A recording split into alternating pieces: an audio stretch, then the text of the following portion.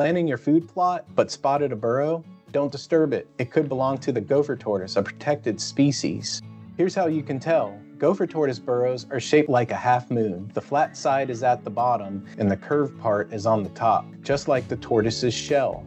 These burrows are up to 10 to 12 inches wide. If you can see one this size, it's likely a gopher tortoise's home.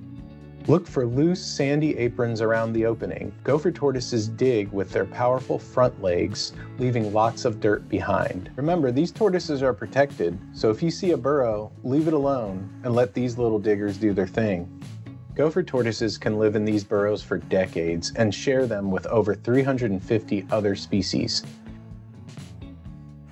Planning some work like mowing, plowing, or disking? Always visually inspect the area for gopher tortoise burrows before starting.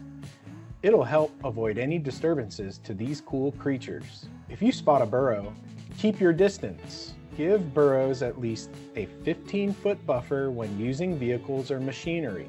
You don't want to collapse their home. And if you encounter a gopher tortoise, leave it alone. Let them move away naturally. No picking them up. They know where they're going. Gopher tortoises lay eggs from mid-May to the end of July. Hatchlings emerge mid-July through September. They're most active from March 30th to October 1st, so help protect them during their busiest months. Did you know the gopher tortoise is the largest land tortoise in the southeast U.S.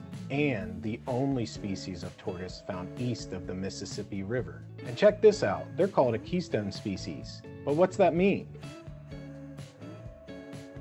A keystone species is like the keystone in an archway. It supports the whole structure. If you remove it, everything falls apart. Gopher tortoises dig deep burrows, and over 350 other species rely on those burrows for shelter, from snakes to small mammals and even insects. These burrows are safe havens in the hot summer heat, a warm place in the winter, and during wildfires. Because they're so important, gopher tortoises are protected in every state where they live. In fact, the western population, found in parts of Alabama, Mississippi, and Louisiana, is federally listed as threatened. So, if you ever see a gopher tortoise, remember, it's not just cute, it's helping to support an entire ecosystem. So let's protect them.